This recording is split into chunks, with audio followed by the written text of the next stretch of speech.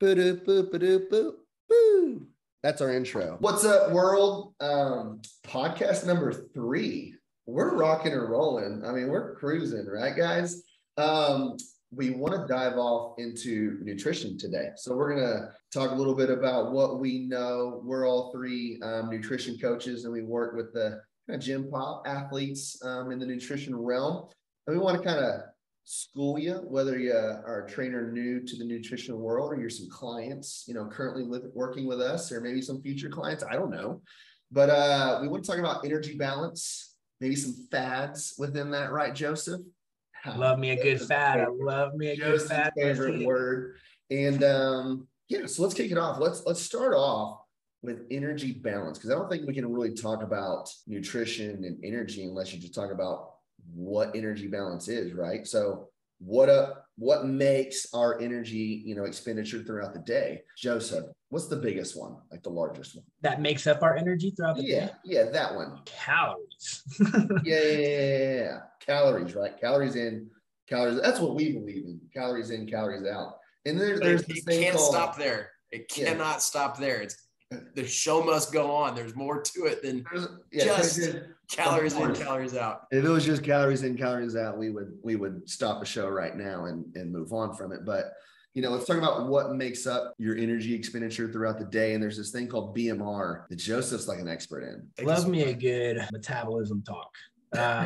So BMR stands for basal metabolic rate. Number 1, basal means baseline, the bare minimum to kind of sustain and keep you alive. And so the way we find out your BMR is a couple cool different ways. It's your height, your age, your weight, your gender, and muscle mass plays a really big role. And muscle mass is something that a lot of people don't take into consideration, right? Which is why Tyler is a bodybuilder and just builds muscle all the time. So he can literally speed up his BMR by having more muscle. And so a lot of times we think, we hear it all the time. We're gonna dive into it a little bit later today. A lot of people say my metabolism's crashed. I got a slow metabolism. Oh, right? That's such a good one, isn't it, Joseph? Yeah, I love it. Where's the reset button on is it on your back, your reset button? It's the metabolism reset button. It's on the back where you wind yourself up in the morning. Unplug it and plug it back in again. Have you tried unplugging it and plugging it back in? You got to remember, if you unplug it, you got to wait at least 10 seconds, let the body reset, plug it back in. The lights will blink and it'll tell you. Right now, everyone in tech support is like, oh man, these guys figured it out. So you cannot reset your metabolism. Okay, I don't care how many pills, powders, and places you press on your body. Pills, powders, and places. Clip it. Stamp it. Pills, powders, and places. You can't do it. We see it all the time. It's a catchphrase, right? It causes people to want to spend money.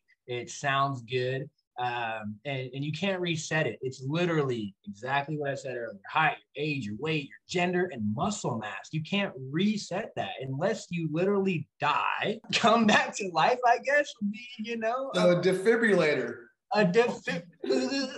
We have reset your metabolism. That's not going to happen, guys. And so that's what your metabolism is. It's the amount of calories it takes you at your height, your age, your weight, your gender, and your muscle mass to stay alive while laying in bed or laying down in a dark, zero sensory room, but you have to actually be awake. You cannot be asleep. And so it's how many calories it takes you to stay alive without sleeping. And then we hear another term called RMR, resting metabolic rate. It's a little bit higher than your BMR. And that kind of gets into like your daily activities and stuff like that. It's not your metabolism that's crashed. It's not your metabolism that's slow. That's pretty constant actually as you go. Fun fact, as you lose weight, your metabolism slows down. Yep. A lot of people don't understand that concept. If you don't believe me, let's say you wanted to lose 50 pounds, put a backpack on with 50 pounds in it and go live life and watch how tired you will become. Look how sweaty you will be. Look how sore you will be. And so if you did the opposite, if you took away 50 pounds, your body can function easier, right? And so as we lose weight, our metabolism slows down. We try to combat that by doing some weight loss with building muscle. So hopefully if you have a weight loss journey, you are trying to hit the gym and trying to build muscle as well. There's a couple other cool things that Tyler and Cody are going to dive. I'm going to kick it to Cody. Woo! And he's going to talk about something very neat. That was a neat transition. Joseph, I like that. You're a pretty neat guy. Neat is, I think, probably one of my favorite, that's how you know we're nerds, is that we have favorite components of like metabolism. It's fine, whatever. It's probably one of my favorite parts of our quote unquote metabolism. So Joseph talked about BMR. I'll chat about NEAT. Tyler's going to talk about thermic effective food and thermic effective exercise. But going back to NEAT, the way to think about NEAT, and it stands for non-exercise activity thermogenesis. I know that's a mouthful. Again, for the people in the back. The best way to think about NEAT is this is the energy expenditure that's associated with talking with your hands, being expressive, parking your car further away from the grocery store and walking in, all of your like non-exercise steps throughout the day, maintaining posture, whether you're seated or standing at work, all of those things comprise NEAT. One of the really cool things about it though is that it's highly variable. And so it can fluctuate day to day. And then the other thing that's really interesting is it can be pretty variable person to person. So some people can have a pretty low quote unquote NEAT, while others might have a really high NEAT. So, to put this into terms that we're all familiar with, this would be like somebody who works from home and works completely remote from their computer, and they live in a very small apartment. Their NEAT is likely going to be very, very, very small, right? They get up, they go to the bathroom, they cook their food in their apartment, and then they sit at a desk for like 8 to 10 hours, right? So they're not moving around. They're not super active throughout the day.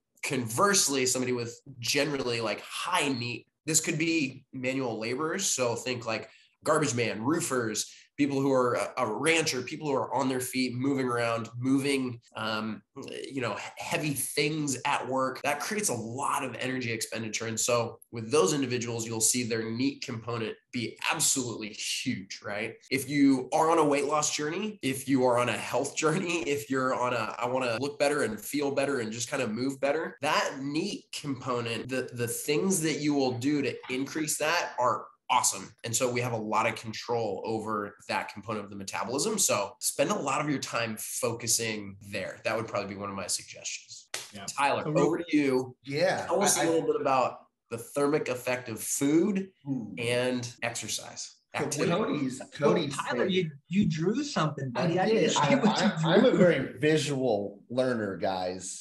Welcome to the School of Nutrition. So this, y'all, is like daily energy expenditure, right? Well, this larger one, BMR, what Joseph already talked about, basal metabolic rate, that's calories you burn just for being alive. You're going to have your NEAT in there, what Cody just talked about, and you can increase that just based on regular activity level, right? I'm going to talk about TEF, thermic effect of feeding or food, and then TEA, thermic effect of activity. So everyone likes to really focus on these two, or really the top one we'll talk about in a second. But thermic effect of feeding, my favorite one, you burn calories while you eat, right, Joseph? I mean, who doesn't want to burn calories while you're feeding? So one thing that's kind of interesting and kind of cool about thermic effect of feeding is we actually expend more energy based on whether it's a protein within our meal, a carbohydrate within our meal, or a fat within our meal, right, boys? So if you look at the percentage of that, it's roughly 20-25% energy expenditure through protein that we consume, 10 to 15% through carbohydrates, and then somewhere like 5-10-ish% of fats. So what does that mean? That means that us three in our coaching probably like to make sure that our protein requirements are met for our people, just because one, it's going to keep you fuller longer. It's going to keep that mindless snacking down, and you're going to burn more calories every time you eat protein. So the good thing is you can eat breakfast, you can eat lunch, and you can eat dinner, and you have a certain amount of protein in there. You're going to be fuller for longer, and you're going to burn more calories from within that meal in itself, which is pretty cool. So that's something that a lot of people don't think about, is the energy expenditure through eating, and that's a big part of our day. It's very important. And if you're not eating and you're starving yourself, we'll talk about that here in a little bit. What energy expenditure is or is not happening when we're not eating enough. Real quick, Tyler. So thermic effect of feeding. Well, Yeah. my trainer, bro, told me I gotta eat every 45 seconds or I'm gonna go catabolic. Is that what you're talking about? That was the thing. Like it goes in like trends, right? And I feel like in the 2000s, what would that be, around like 2005-ish, maybe? Let's just call it 2000. Like the thing was to like stoke the fire of metabolism, right?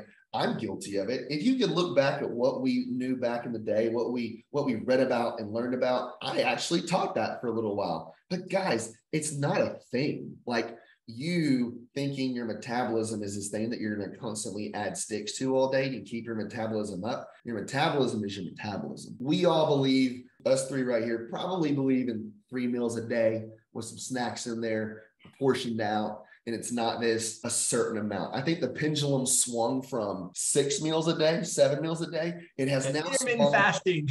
It's 1 meal a not day. even intermittent fast. It has swung to this thing called 1 meal a day. And it's like, I'm not even, what? 1 meal a day? I will jump through this screen and eat your face if you only feed me 1 time a day. Like there's no way I could do that. That's crazy. So the pendulum has swung, and as always, us three land right in the middle of a solid 3 meals a day, right? But what we're trying to drive home is TEF.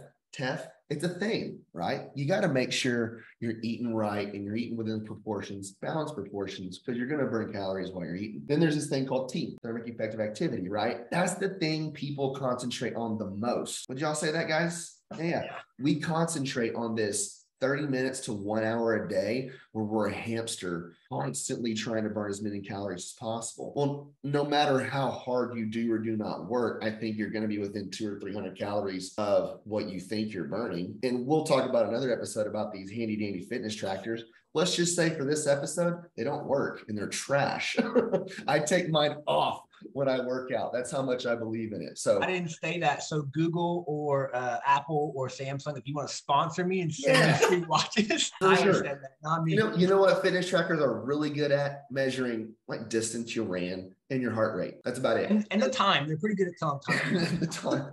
Yeah, my time's correct. So we're good. But yeah, we focus on, again, this little chart, this TEA, right? Thermic effective activity, as the end all be all for our progress. And it's a very, very small part of our day that is kind of, I don't want to say it's out of your control. You can control it. But if that's all you focus on for your goals, it's going to be very hard to get to your goals, right? So now I kind of want to kick it to you guys about maybe some fads. We kind of touched on them, some things we've heard over the course of time. We already talked about the 6 meals a day, but we hear this a lot, especially in our nutrition programs with our clients, is this thing called starvation mode, right? We get it all the time. Hey, Tyler, I'm in starvation mode. You know, my body's holding on to everything that I eat.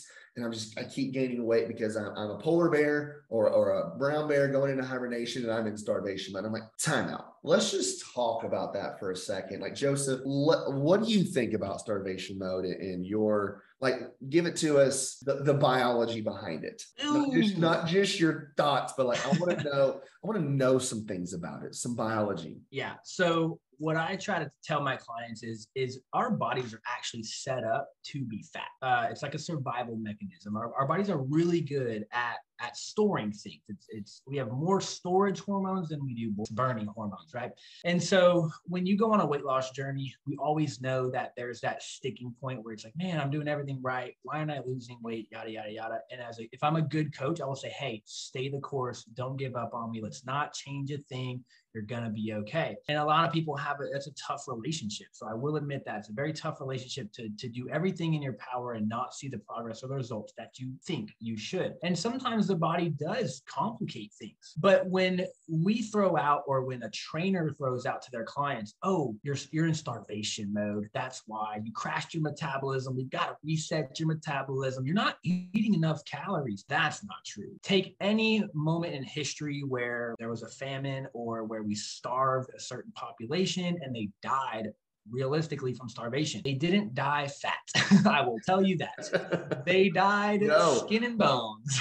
right? And so a lot of times, when we talk about starvation mode, what ends up happening is we might follow a really extreme diet Monday through Friday, and then we end up binging over the weekend, and we think that it shouldn't account because we had 5 good days. But these 2 bad days over here, or maybe like 2.5 bad days, because Friday night's kind of iffy, gained all of those calories back. And so if we were in a 3,000 calorie deficit Monday through Friday, it's very easy to overconsume 3,000 calories over the weekend. When we start talking about sauces, seasonings, alcohol, juices, your liquid beverages, stuff like that, very easy. And so when someone says, oh, my metabolism's crashed, I can't see any progress, it's probably because of that. It's probably because we're on a starvation diet, an extreme diet, Monday through Friday, and then we overcompensate some other way. And so, but there is something science, I'm like Cody talked about here in a little bit, called metabolic adaptation. And metabolic adaptation is all of those other things that we talked about, NEAT, thermic effective activity, and stuff like that. Those things slow down, right?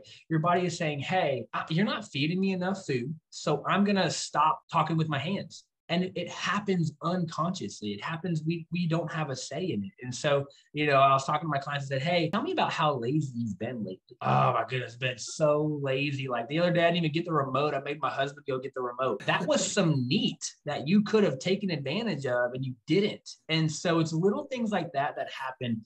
And so this metabolic adaptation kind of concept is, it's not our metabolism crashing. We're not in starvation mode. Your body is just really good at slowing you down. Cody, what do you got to say about it? I want to say one thing real quick, Cody. And I had a conversation with a client the other day, and it was about we've read these research studies recently where it talks about your actual metabolism, and research is showing that your actual metabolism is not slowing down to about 65, So we always think, oh, I'm older, my metabolism is slowing down. It's not. Like, I hate to break that to you and be the bearer of bad news. Audience, your metabolism is not slowing down. What is slowing down is your life. Okay, let's just think about this. Okay, I'm 35 now. If I think about my life when I was 22, 23, outside of sports, okay, outside of the sports I played, what I did all day, I was walking to classes. I was walking to where I ate every day. I was going out and having fun with friends. I was playing a sport. I was doing all these things. My activity level was way higher than it was now.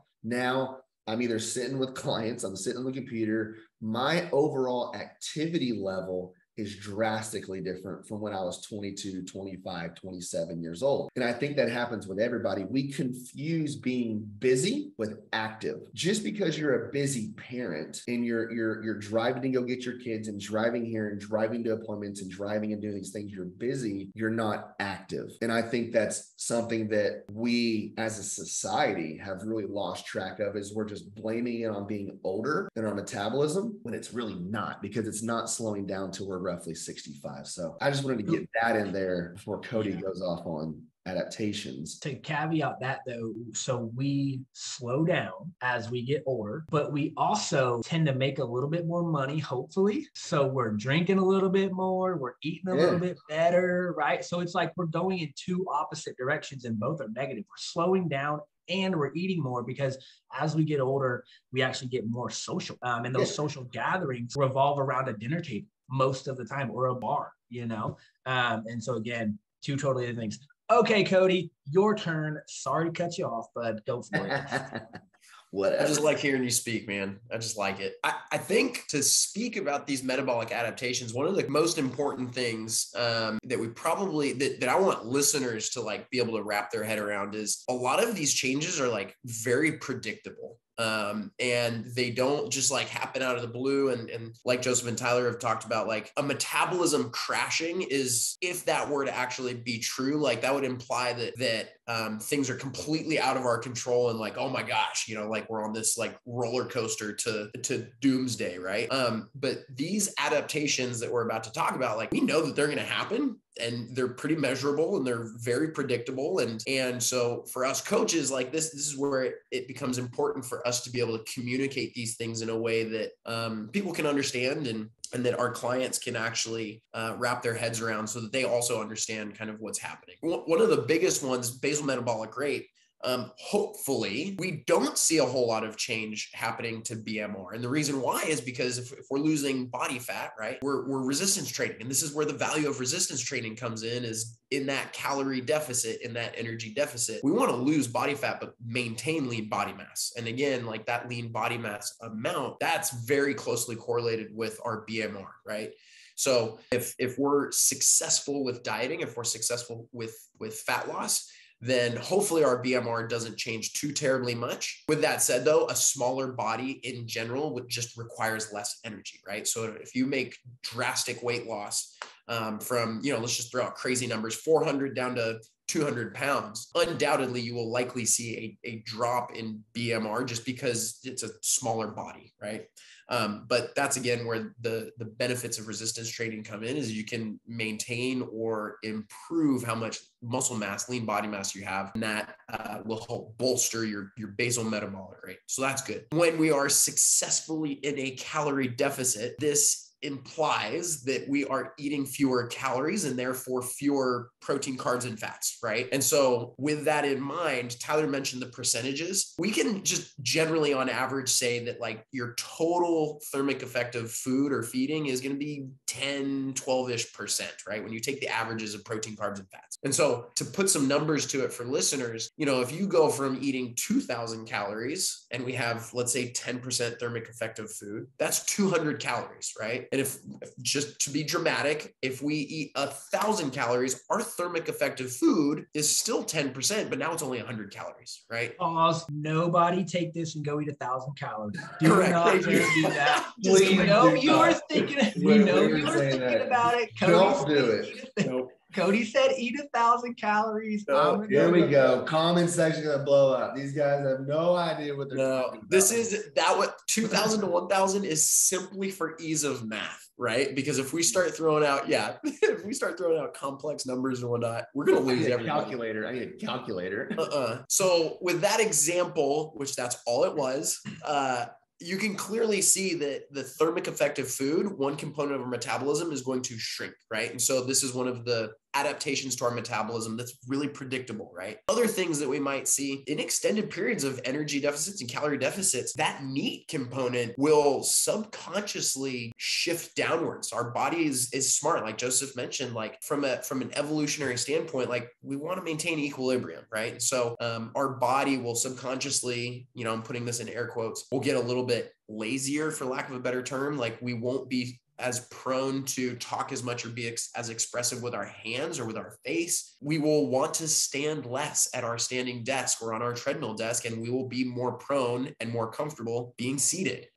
So those are all things as a part of the NEAT component that we will see people just subconsciously downregulate. Now, the cool thing though is that this is within our control. And so to offset that, we can do some things like increase the number of steps per day, or at least maintain. You can add in quote unquote cardio or other like conditioning or aerobic activities, whatnot. I've even seen some really cool folks do some things that actually, Joseph, you mentioned, I don't know the right way to say this, they put on exogenous weight in a compensatory fashion. And so what I mean by that is if you lose 10 pounds, great, you're carrying a 10-pound backpack around with you all the time, or a 10-pound weighted vest. I've seen a handful of people, generally competitors, be really successple with that. Now, I'm not saying general population people should walk around with a weight vest and ankle weights to offset. I'm not saying that. Think back to the 90s, man. My mom crushed the ankle weights, bro. She would not leave the bedroom without ankle weights on. And I tell you what, she lived with that sweaty ankles all day long. Truly ahead of her time, Joseph. Truly ahead of her time. They had it figured out in the 90s, and here we are in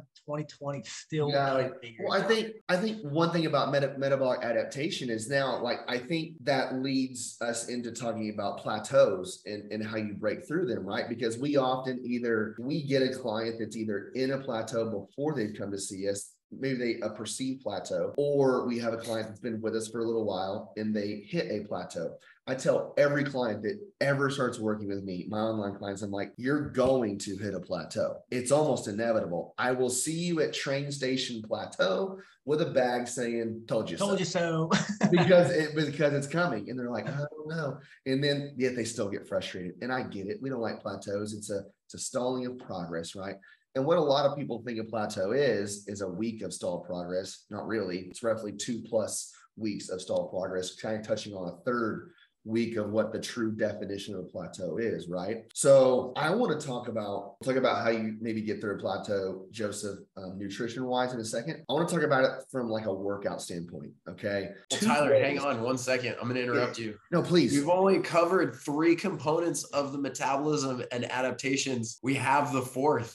He's got to talk about activity. We got to talk about it because it's probably one of the most. I erased it. Yeah. We just got off into a rabbit hole. So let's talk about. You got off in a rabbit hole. I did. Cody was going. I'm over here, just a Jack Russell Terrier chasing rabbits, boys. So let's talk about TEA, thermogenic activity, and then let's let that lead into plateaus because they kind of perfect segue.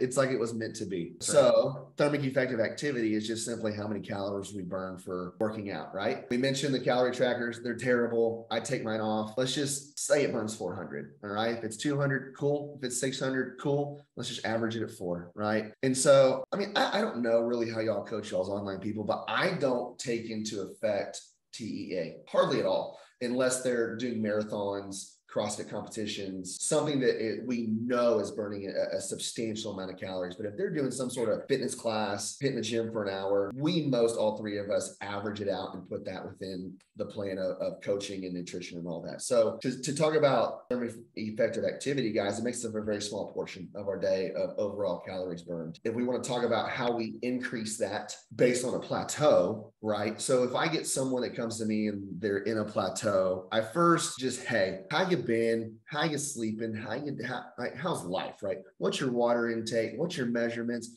I want to know all these things, because if we try and paint a picture with one brushstroke, it's a very boring picture, right? But the more data I can get on those things I just mentioned, we're making a lot of brushstrokes, with a lot of different colors, and that gives me a better picture of what's actually happening. So then I say, okay, if it looks like, and I say, okay, we're in a plateau based on everything you're telling me, I'm taking that to heart. It's true. A lot of our clients like to tell us things and leave out some things. But let's just say you actually are, right, Cody? Not mine. Mine are 100%. No, Joseph's clients telling all the truth. So then I say, okay, like, are we resistance training? No, we've got to start doing some resistance training. Like, we have to start doing. I don't need you to go be a bodybuilder, but you got to pick up something. Like, you have to. Okay, so if we're not resistance training, let's start resistance training. If we're not doing any activity, let's start doing some activity. Now let's swing the pendulum over and say, hey, we're doing some sort of fitness class every day. I'm going to the gym every day. Well, now I ask, are you progressively overloading, or are you just going to the gym and going through the motions? That's important. All right. You're going through the motions. We got to increase our intensity. We have to. All right. Are you a runner and you're running a steady state cardio every single day, end on end, like a hamster on a wheel, and it's just spinning at the same rate? Well, you're going to get better at running that rate, right? If I were to go run 10 miles right now, it'd be hard. If I ran 2 miles in 2 weeks, it's easier. If I run it in another 2 weeks, it's easier. So steady state cardio and going through the motions in the gym starts to be a plateau within itself. So how do we possibly add on maybe a little bit of lean muscle mass within our resistance training program? Like, can we add on? I mean, if you take a pound of muscle and a pound of fat, the muscle is going to burn roughly 2.5, 2.7 times the amount of calories that the fat is, correct? So if we can add on a little bit of lean muscle mass through 1 month, 2 months, 3 months, well, now we are going to be, like Cody said, slightly increasing BMR at rest in a fantastic way. So then if you take it at rest, it's increased. Well, then at activity, I don't think we talk about, would you call it BMR at activity? That would just be called activity throughout the day. But knee, right, that would just be your knee and your thermic effective activity throughout the day. But just having more muscle on your body and moving it throughout the day is now going to increase more calories. So I ask those things. It's like, okay, if you're going for a run, are you running faster? If you're lifting weights, Are you progressively overloading through reps, weight, strength, all those things? And so breaking through the plateau there is how I would do it through activity. And that just takes time, right? We've got to live in that maybe plateau. Guys, it's okay to live on a plateau. Live there for 2 weeks. Let your body settle in. If you've lost 30, 40 pounds, you're going to hit it and you're going to stay there for a little while. Progression down through any program, whether it's weight gain, weight loss, overall health, is going to have a stagnant process. It's a stair step down. And you're going to live at a step for a little while until you can figure out what your activity level is. And that's where us as coaches and hopefully your coach can address that of what you're actually doing. Are you changing your program at all through weights and I want to say through effort, right? Like sometimes RPE. RPE, like rate of perceived exertion. Are you getting after it or are you just after it? But that's kind of my take on activity and breaking through that. Like Joseph works way more in the nutrition realm of plateaus. Like, what would you do, Joseph? If I came to you, I'm your person and I've been there, stuck 2.5, 3 weeks, and I'm truly following things to a T. And I've kind of done some things as far as activity. Like, what would you do for me? Easy. Give you a fat burner. Cody, next subject. Okay. No. We sell this. Oh no. Oh no. Go to my website, use affiliate code Joseph20. Sell 20% off, buy one, get one free. I'll send you a free koozie with your fat burner. Done. By tomorrow. Oh, there it is. Oh, I was hoping that was that's the secret sauce. Oh my gosh. So real quick, that was a joke, everybody. Cody, did you want to say something about exercise before we get into nutrition again? I was just gonna expand a little bit on what Tyler was saying. I mean, when it comes to fat loss, a lot of folks they'll think, okay, well, I'm losing. My goal is fat loss. My nutrition's dialed in. Should I change my rep ranges?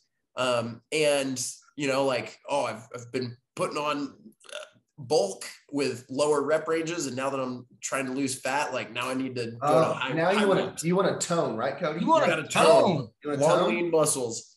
And I'm sure all of us have had clients that have, alluded to that or asked about it. And generally, my answer is the goal during fat loss is to maintain or continue to improve performance and progress during your workouts. And so that's where tracking workouts and working with a coach or working with somebody third person to you, unrelated, that can be hugely valuable, because making those small incremental changes, like Tyler mentioned, progressive overload, there's so much magic in that, because when you get to that goal weight or to whatever your goals are, you're going to be carrying around a good amount of lean body mass. You're going to be moving well. You're going to feel pretty good. Try to maintain progress. Try to continue progressing if you can, right? If that makes sense. But get pretty objective and focus on the numbers. Track your workouts and are you adding weight or reps week on week? Try to maintain that progress or performance as best as you can,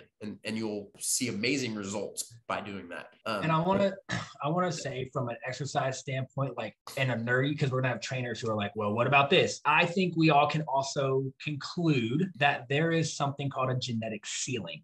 Okay. However, you've probably never gotten close. I just wanted to throw that out there. You are in the basement, actually. You're in the basement of your genetic potential. And so the genetic ceiling is, hey, our bodies by design are, predestined to reach a certain limit, right? It's so funny. I forget who I was watching the other day, but they said, hey, I'm never going to dunk a basketball. I don't care how hard I train. I don't care what I do. I'm just never going to dunk a basketball. My genetic ceiling doesn't allow that, right? And so a couple cool things about training adaptations and how we can progressive overload if we feel like maybe we are reaching our max potential of maybe bench or squat. Just do a different variant. Instead of doing barbell bench, go do dumbbell bench. Instead of doing dumbbell bench, go do a machine press. Instead of doing squats, do goblets. Instead of doing goblets, do something else. And so if you have a high quality coach, I'll say, or trainer, they should recognize that, right? Like, hey, we've been really pushing it. You've been struggling on your last couple reps for whatever rep range I've got you at. And you know what? We haven't made much progress. You know what? Okay, it's probably time for me to change the exercise, work similar muscle groups, similar movement patterns, and just change up the kind of workload that we're doing based off of going from a barbell to dumbbells or dumbbells to a machine and stuff like that. And again, I love people who are like, I've just reached my genetic ceiling. No, yeah. I mean, it would take years. I think people underestimate how hard it is to put on muscle. I mean, it takes years and years and years and years to put on, real muscle over an extended period of time. Like when I played soccer, I played at like 170 and now I'm like 210 and people are like, dude, what happened to you? And I'm like, dude, that was 10 years ago. Let's take 40 pounds. Let's take 40 pounds and divide it by 10. I gained 4 pounds. It's very doable, but it takes a long time. Today is June 14th. Not sure when you guys are going to watch this. Check my Facebook status on June 15th. That'll be tomorrow. My Facebook post is going to be when a client comes to you and says, I've been gaining weight. And your response is, it's because you're building muscle. You didn't gain 5 pounds in a week of muscle. Chill out. I would die for 5 pounds of muscle in a week. What's the standard? What's the standard within a month? Both of y'all, but the standard of muscle mass, like you're hitting a resistance. So two cohorts. Well, 2 cohorts, right? Beginner and regular worker. Right. Little bit faster in the beginning. I would say like 2 to 4 pounds a month. Yeah. As you progress 1 to 2 pounds a month, as you've been like, hey, I've been doing this for 8, 10, 12 months longer, 1 to 2 pounds of muscle mass. How frustrating is it, y'all, when you get a new client, whether it's a female or a male, and their workout age is not very, very long, and they just start putting on muscle. You're month like 6 with them, and they're up like, 10 pounds looking good. And you're like, I would kill to be able to do that because we've been so consistent for so long with our journey as trainers and coaches and strength training and all that. Like I have to scratch and claw for every single pound I put on right now, just because it's what we do. And then you get that client, that guy who's like, hey man, will you train me? I'm like, yeah, for sure. And he's sitting there just adding on weight to the dumbbells or bench press or squat rack or whatever it is. You're like, God, I would kill to be doing like the progress you're making right now. I think it's just funny to me when I think about that with new clients. Well, Tyler, all you got to do is just don't lift for 6 months and then go back to the gym and we'll be 6-month regression, then a 6-month progression after that. I think with lean body mass, I think the way that I would look at it for people is in your first year of training. And again, there's a huge like thanks mom and dad component to this, right? And so like the range would probably be first year of, and this is assuming intelligent training, right? This is like training that is optimizing your results. This is recovery that's optimizing your results and nutrition that's optimizing your results. And consistency.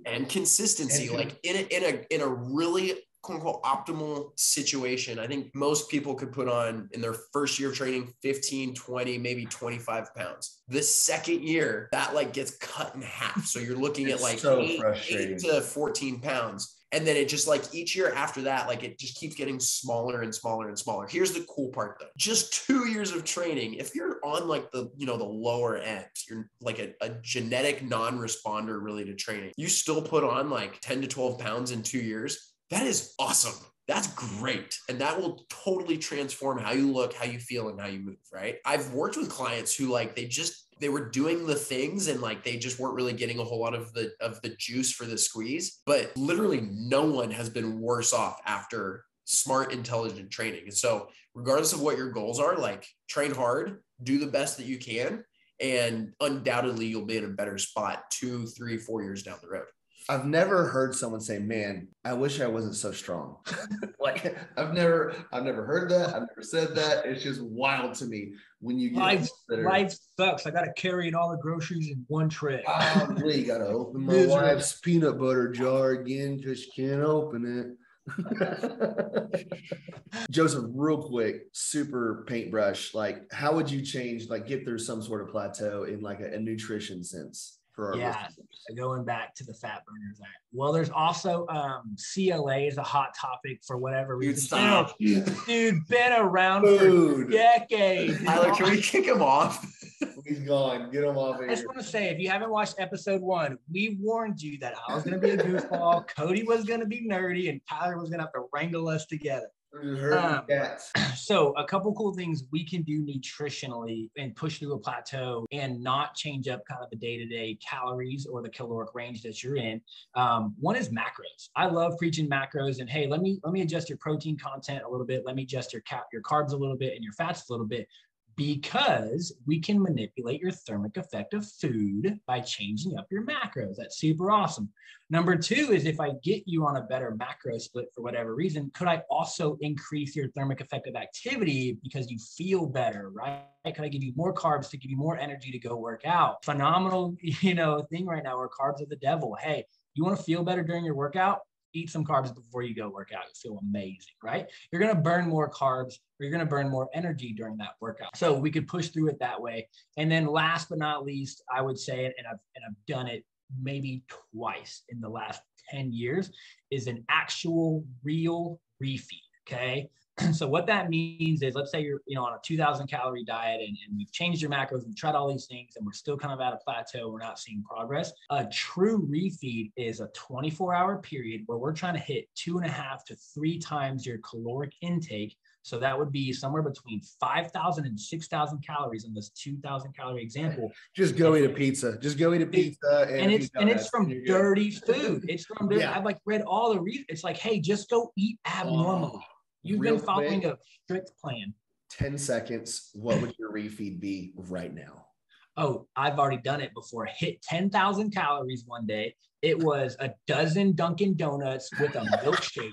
5 a.m. Okay, Dunkin' sponsor me. Oh my God. And then after that, it was 2 bowls of cereal, and it was Reese's Peanut Butter Puffs, or whatever they're called. Reese's Puffs, 2 bowls of cereal with Mootopia, shameless plug for HEB Mootopia, nope. And then lunch, we're getting sponsored. Stop. I said 10 seconds, bro. Oh.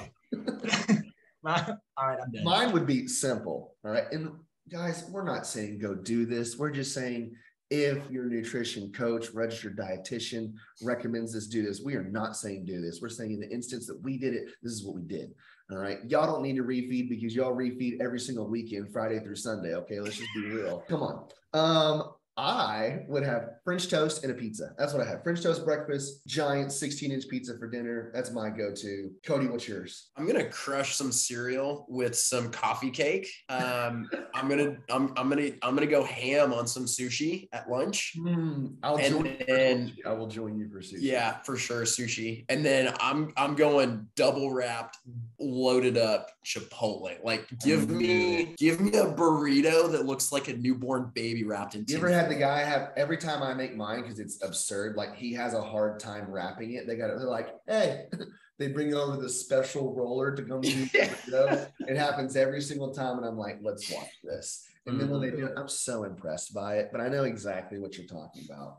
And but here's to make this valuable though, we should probably just touch briefly on why these refeeds, or I'll use like a diet break, if you will, or like a week at quote unquote maintenance. Like, why can that be beneficial? Why does that ultimately help like move the needle?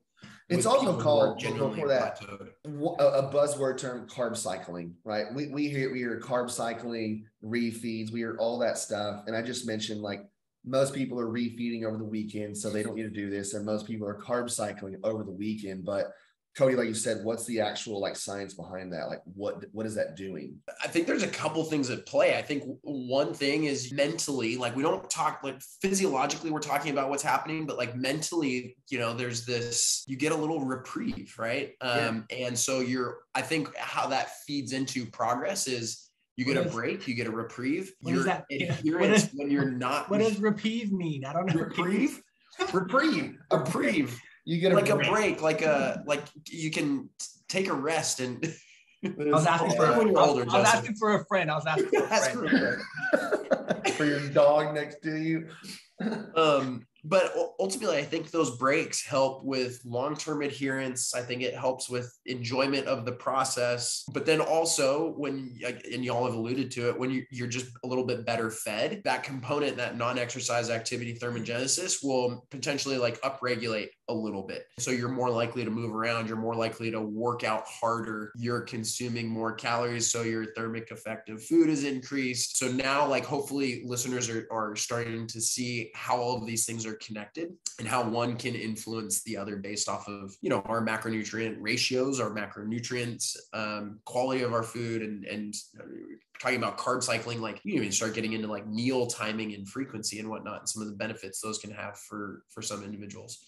But that's, I see where a lot of the value is in a refeed, a quote unquote cheat day. I'm not a fan of that word, or a diet break, if you will. I like to call them diet breaks. Yeah. I mean, nail on the head there. There's, you know, we're way out of time, but there's certain, you know, hormone levels that get kind of fluctuated when we've been in deficit for a little while, and then we refeed it. And, you know, I think just your hunger levels and your fullness will change as well. But all those things are that we mentioned, breaking through plateaus, being consistent. It's all super, super important, right?